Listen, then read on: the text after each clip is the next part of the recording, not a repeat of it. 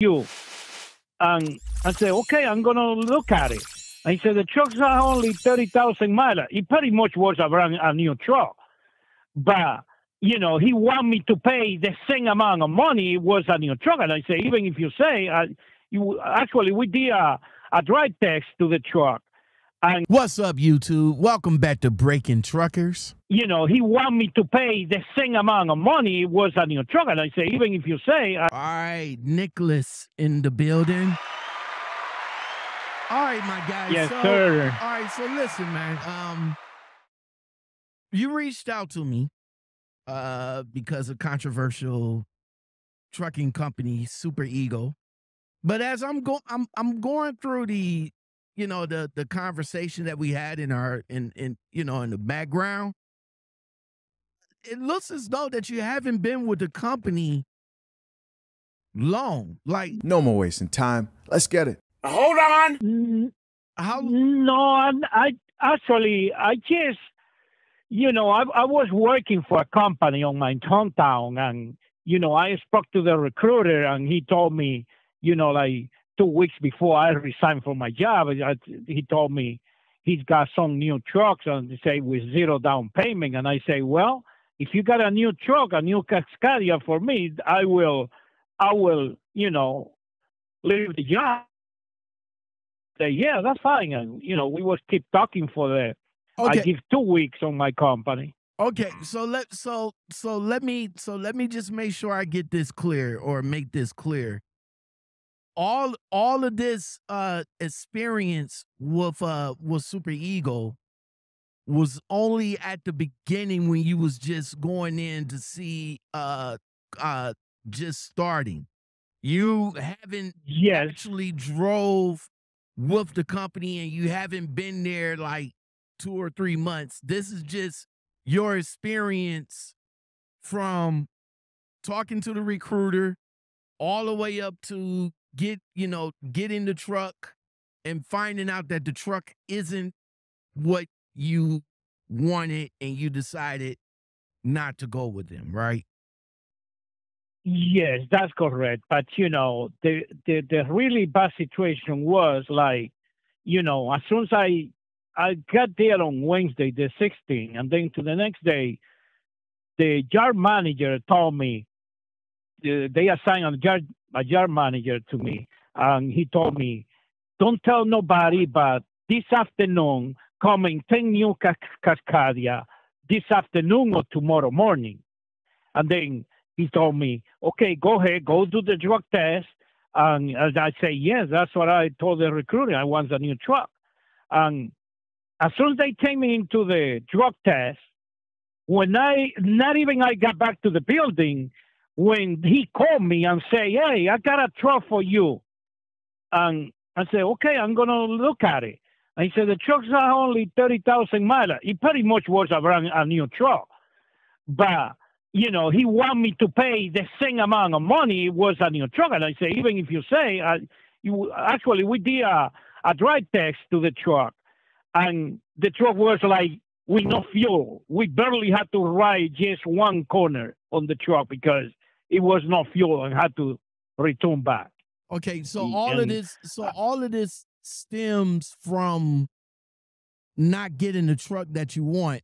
So this is not a new truck if it has that many miles on there. So you was promised a new truck, paying a down payment for it. What was the down payment? $5,500? What was the down payment? No. 0 down payment. Oh, okay. Zero down payment. Okay, so that was the agreement. Okay, yes. So zero down, from what I understand, 0 down payment is for trucks that's like older trucks, like 19s, 18s, 17s. But what was offered to you? But what was offered to you was a newer truck, like a 22, like a 21, 22 type deal, right? No, it was a 23, brand new Cascadia. That's what they offered me. Was 0 down? Yes. With 0 down. That's what they offered to me. Okay, so that was pretty clear since day one. Okay, so that's what was offered to you, but what did they give you? Or would they try to give you? Can I take your order? Can I get a tall chai? A large black coffee. A what? Large black coffee. Do you mean a venti? No, I mean a large. He means a venti. Yeah, the biggest one you got. Venti is large. No, venti is 20. The truck they offered to me was having only 30,000 miles. 30,000. But, you know, they want me to pay like it was a brand new. And I say, man, even if I have only 30,000, it's not a brand new. You know that. The truck, I can even test it. It has no fuel. It's got 4 holes in the dash. And, you know, how you want me to pay $700 a week plus 8 cents a mile for maintenance? And I say, that's not a new truck. I cannot, you know, and say, well, I'm giving you a new truck with no down payment, and that's what I have. And I say, but that's what you told me. That's what another recruiter told me. And he say, no, go sign the paper. If you want, then you can change it later. And I say, no, man, no. And then the recruiter called me and say, okay, we talk to the next day. And I say, that's what you tell me. And, you know, when I discussed that with my wife, she say, no, if they lying to you, they're going to keep lying on everything. Just, you know, forget it. I bought my flight back and leave Chicago, you know, and I pay for the drug test. I pay for my food. Well, they picked me up at the airport, you know, but all right, Nicholas. But it was a really bad situation. Well, Nicholas, man, I wanna step out and say it's a good thing that you stood fast on what you wanted, and you wasn't pressured into jumping into a situation that could have been potentially a worse situation than what it already was. He pressed me like 3 times to go sign the paper. Like 3 times he even told me, and then he was ignoring me.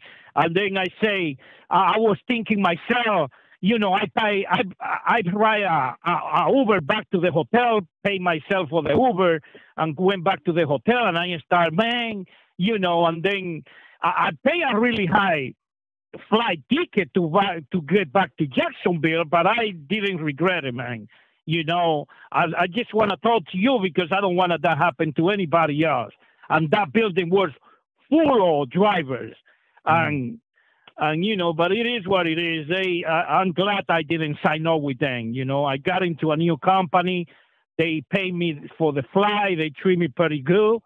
And as soon as I told the new recruiter that, they buy me a flight to Alabama, pay me for the ticket, pay me for the food, and I'm working for the company pretty happy. All right. Yeah. I mentioned the name, you know. But. All right, that's what's up, man. All right, so again, man, I appreciate that you took the time to come on and chop it up with me about a controversial trucking company. Sure, I want to do it because, you know, your program is a really good program and is helping, you know, a lot of drivers, and that building was full of new drivers. I don't want that happen to anybody, man. All right, I appreciate it. That was not a good. But again, but again, this basically this all stemmed down to a truck that was promised to you, but in reality, it wasn't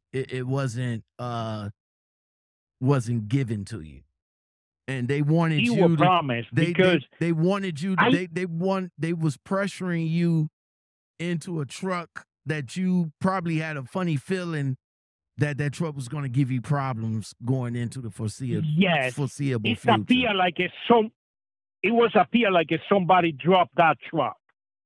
It was not having no fuel, 4 hole in the dash, and they basically want me to pay like the truck was like a brand new. And I said, no, and I didn't regret it. I'm glad I didn't take that pressure, you know, but it's pretty hard when you pay for your flight and everything, for your food, and if you will not a little money there, you get stuck with those people.